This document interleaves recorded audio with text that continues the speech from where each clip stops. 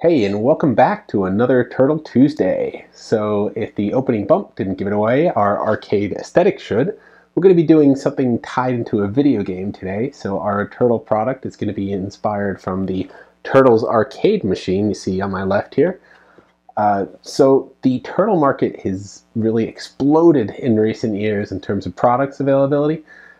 Growing up, we had Playmates, and that was it. They're still around, they're still doing Turtle stuff, but now we have NECA, we have Super 7, we have crossovers within those lines as well, and we have the Loyal Subjects, which is what we're going to be looking at today. And I'm always like looking for something different, because you're just not going to collect it all unless you have the money to collect it all, which is a lot. So today, looking at something a little bit different, a little bit arcade inspired, is the recent released Comic-Con exclusive Walmart joint release, the Loyal Subjects Bebop and Rocksteady with arcade battle damage. If you recall from the game, these are the first two bosses you fight in the game, Rocksteady and then Bebop. And as you start to beat them up in those old Konami style arcade games, they turn that pink and red flashing colors. So that's what kind of inspired this product. So it's kind of cool to have that sort of element. Haven't seen that yet. We've seen arcade characters from NECA capturing turtles and Turtles in Time, but I don't think we've seen anything quite like this. So why don't we take a look, starting with the box, and then delve in and check out these figures. So like I was saying, this was kind of an eye-catching reveal when this was announced prior to Comic-Con. You can see right there in the front the artwork of the captures of the characters from the game and all their, I guess, 8 or 16-bit glory there for the original arcade game. On the back, a couple of quotes. I don't think both of them were in the game, but they did talk in that original game. Fun little detail in the corner there where it talks about 31 points. That's just how you kind of kept score. Every time you defeated an enemy, you get a point. And they used that to highlight the amount of articulation on these characters. That was a nice little tie-in to the package. Of course, you got those 8-bit skyscrapers that were from the opening scene of the game too. So that's just kind of great that they drew some of that aesthetic from the game and captured it onto the package, particularly capturing the characters screen grabs from the game itself to just throw onto the packaging, just sort of making it pop a little bit more. Even if you just wanted to keep them in the package, I think it looks pretty great. But of course, you want to open this thing, so let's take a look at the inside. Some fun details on the packaging here. They have the scene in the background here where you first encounter Bebop in the game. So that's kind of nice, even in its old digitized glory there, so that's great, a little pixelated. The cards and the figures here in their pixelated appearance as well. That's kind of fun. So some just great details in the box, little extra mile. Nothing holding the figures in. I never liked struggling getting figures out, so this is pretty cool. So this is kind of a weird little touch, but on the back it says SDCC 22 on his sheath for his, I guess, machete here. So I guess they really wanted to make it clear that these were SDCC figures. I don't recall him using the knife in the game, but I guess it's just kind of a background piece. This is also probably based on the mold of their standard release, Rocksteady. So just has this knife here in the back. This was in the game, his good old rifle here. So that's great that they included that as well. The articulation's pretty nice on these guys here. They got the double elbows. I see double knees on them. Ankles just kind of turned. It's not a ball ankle. The arms turn here. Great articulation on the head. Now, they included an alternate head for him. I don't recall him transforming in the game. I just think this was, again, because of the standard release. So they have that in there. And, of course, some human hands in here as well, just a little bit smaller and not as scaly as the rhino hands. You can see a little detailing on the rhino hands. We'll get some up close shots that sort of differentiate there. You have an extra pair of rhino hands as well. Always like doing Nick's arm or hand test here to make sure that these are easy to do. I've never tried any of the Loyal Subjects before, so I'm not sure what to expect here. but I always like to do a twisting motion as I work the arm out just to make sure it doesn't end up breaking the wrist joint. And okay, so this comes out nice and easy. The joint is attached to a little peg here. Same with the new one. We're going to pop in, and that goes in, not really any trouble at all. So that's nice to see that you can move this easily. There's a little joint in the hands here, so they have a little flexibility to them. Again, pops out, pops in, really no fuss.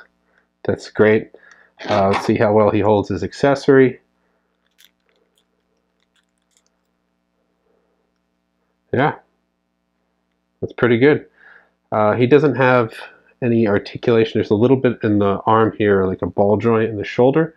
He's not going to be able to really get a nice two-hand grip on that thing, just because the arms don't really let you flex across. And I've seen this with a lot of 6-inch figures. He's roughly that scale. Might be 5-inch. It's kind of hard to tell, and it's sort of when you go from brand to brand. The reason they're allowed to have the license is because they either go 1 inch bigger or 1 inch smaller. It's kind of a weird loophole. So he can't really do that articulation. Very few figures I've seen allow you to do that cross articulation. Beast Kingdom has that in their characters and 3-0, but not here, which is fine for this guy. It's still pretty cool to have him hold his little gun here. So put him there. And now we'll take a look at Bebop. So Bebop, to me, was a little harder than Rocksteady in the game. Not sure what the reason for that was, but it could have been his blaster that had the sonic beam waves emitting from it, just knocked you across the screen more. But I always found him tougher in the arcade than Rocksteady. So Bebop, of course, got his little mohawk here. He's got his rat tail in the back, the shell shoulder armor. He's got his bandolier, and he's got a little necklace that isn't attached, so it's kind of free floating there. That's a nice little detail and layering. So is the bandolier. That's not molded onto him. Neither is the vest. So this is great. Just gives the character a little bit of depth. That's great. There's detailing on the shoelaces on his shoes, so that's kind of cool too.